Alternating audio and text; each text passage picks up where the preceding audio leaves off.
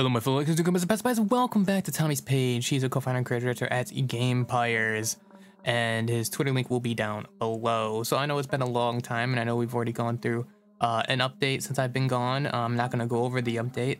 I think they added like bikes and like a bow skin and something like that. But I'm actually more focused on these Twitter leaks here because they're a lot cooler than what the update is. Also, I wasn't playing during the update, and I haven't played the update as of yet either. So, you know. Anyways, so let's go over the first one we got here. So this is Camo for bases. I think it's kind of cool. I think it doesn't really need to be there. I feel like the bases are kind of blended in as they are, especially if you're in the woods. If they're out like this, it just kind of looks interesting. But you know, it would be kind of cool if you could put flags on there and stuff like that. Like if you put flags right on top of the base elements. So this could lead into that, which I think would be pretty cool. And it'd be a very, very great idea. So you know what? Let's just go for it. You know, camouflage walls, why not? Because maybe it'll lead into customizable flags for those walls. We also have this right here with this Trader's Outpost. Also a work in progress, of course. It's a little broken down building. You see the guy up there, up in the figure up there. Everything's kind of broken down. It looks like they kind of used the terrain itself to actually trade. People took it over and then used the terrain and then built on the terrain to do what they do to build like a little town here. But yeah, it looks really cool, really cool. So there is more stuff to that as well. But first, let's go over this helmet. This helmet is really cool. This is probably going to be one of those heavy set helmets along with the heavy vest. This is also going to be a part of it as well, which is pretty darn cool. For sure, this helmet, this little visor in the front may flip up or down, but we'll see how that goes. It'd be cool if you can modify it with paint and stuff. That'd be pretty sweet. We also have this. They're talking about their faces for the future NPCs, and they're trying to integrate metahumans into the character creation system. So basically what this allows you to do is create, like, you ever play Fallout and stuff like that? Yeah, that's basically what it allows you to do. It allows you to basically create your character specifically the way you want: eyebrows, face, eyes, you know, the width of the nose to the, you know, forehead, blah blah blah, all that cool stuff. But the problem is that it takes a lot for the game to kind of like read when you go into the game, so it can cause lag and other stuff. For multiplayer games, for single player games, it works pretty well, but I guess we're gonna find out how that goes. It'd be really cool to see stuff like that. You look at even the hairstyle is pretty nice. Let's go ahead and move on from that though, and let's talk about the air crop duster. So I don't know why I called it an air crop duster. It's an aeroplane, and it's a crop duster.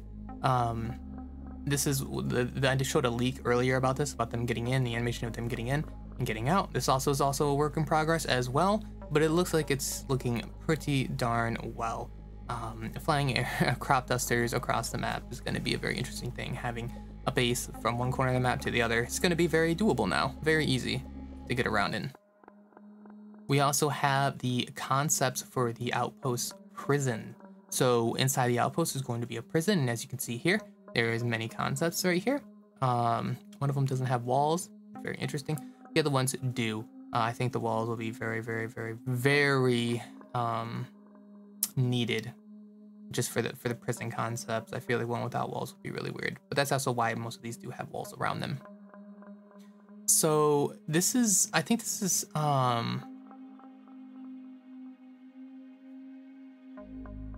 this is gonna be with the 0.7. It says right here, the Outpost prison concept. Here you'll be spending time if you misbehave. Also, here is where most of the guards will be. 0.7 will not start with functional prisons though. Okay, so never mind. So it says we'll start with traders, and then other types of NPCs will follow. So okay, so we're not gonna have functional prisons when the Outposts come out at 0.7. So let me retract what I said. And it looks like they're gonna start with traders first, but the prison is gonna be there though. We're gonna be able to see it, probably walk into it and search around and see how it all goes. That's pretty cool though. I really do like this kind of stuff. Let's go ahead and move on to the economy system, which is actually coming up pretty darn soon. And it says they might alter it till 0.7 as well. But here are the prices for vehicles.